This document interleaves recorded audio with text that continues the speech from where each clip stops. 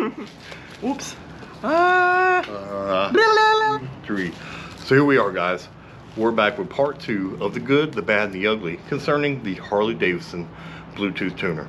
So I got a message back from Harley Davidson Corporation, well, a representative from Harley Davidson Corporation, calls back about our complaint about this tuner not being ready, for not having the tunes for the Stage 3 of the Street Glide 2023 and the Stage 1 of the 2023 Lowrider ST.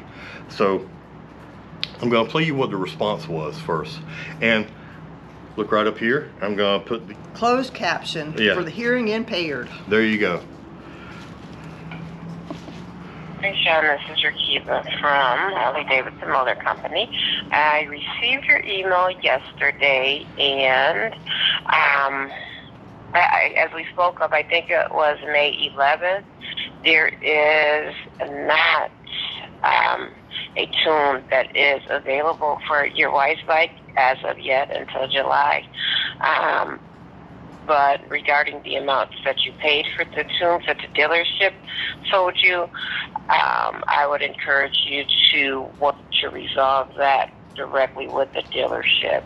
Okay, shame on you. Why are we going to purchase a $500 tuner and then have to purchase one from the dealership, and now it's the dealership's fault? That's crap, big corporate. You're completely out of touch with your people. This deceptive little booger for $500, plus the $80 cable that we didn't even really need. This even pulls up a 2023 Lowrider ST when you open this up, but deceptively uploads a 2022, which X's out your traction control. So this made absolutely no sense. Shame on you, big corporate. Even your representatives that we spoke to have no idea what we're talking about. I mean, I called one time, I was so frustrated trying to explain it to the lady, then she started talking over me, and I just hung up the phone on her and had enough that he took it over, and he had to explain it at least 30 minutes long on what the problem was, and I don't think the lady really still understood. No, they don't have any working knowledge of motorcycles. None. So they could not comprehend what I was trying to explain to them, and so I just laid it all out in a line with a trail of candy following it so that they could understand. But they finally understood, figured out what we were just talking about, why it's not our fault that the tune is not available from the Harley Davidson tuner that we purchased. But of course, you see what the outcome of it is that they want to blame the dealership. It's not the dealership's fault that Harley Davidson Corporation did not release the tunes for the motorcycles. Non-returnable once opened, of course, you know, so between both bikes, that's $1,000 in upgrades that we could have done on these bikes. And fortunately for us, every dealership we've encountered, you know, the best, I mean, everywhere we've been 15 states on our bikes.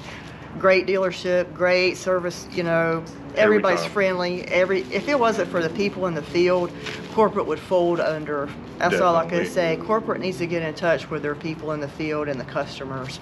They're way out of touch with what's going on. And for them to release this and cheat the customer, basically, I'm sure this will be a great product once they get all the kinks out of it.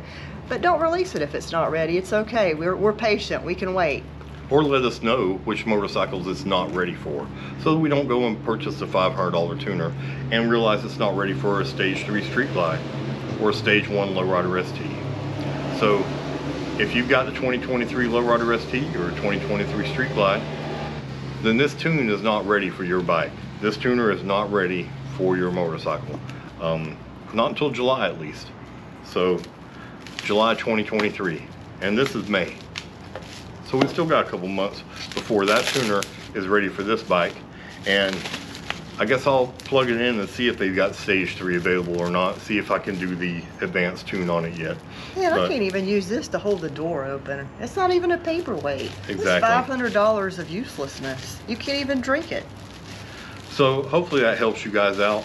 Now I'm sure that if you bought a Power Commander 6 or the fuel pack from Dancing Hines or one of the other tuners on the market, they're probably not going to tell you that the tune is not available for the bike that you have. I'm just guessing. I don't know. I could be wrong. But normally when you purchase a tuner for a motorcycle, it's ready for that motorcycle and ready to go. Not in this case. So shame on you, Harley. Shame on you for blaming the dealerships when you're the corporation that releases the tunes. It doesn't make sense. So I hope this helps everybody out there make a good, informed decision on whether or not you want to purchase this tuner or not. Again, I think it's going to be a good product once they release all the tunes and once you can do what you are supposed to with it. It was straight from the horse's mouth. Exactly. So, well, thank you guys for watching.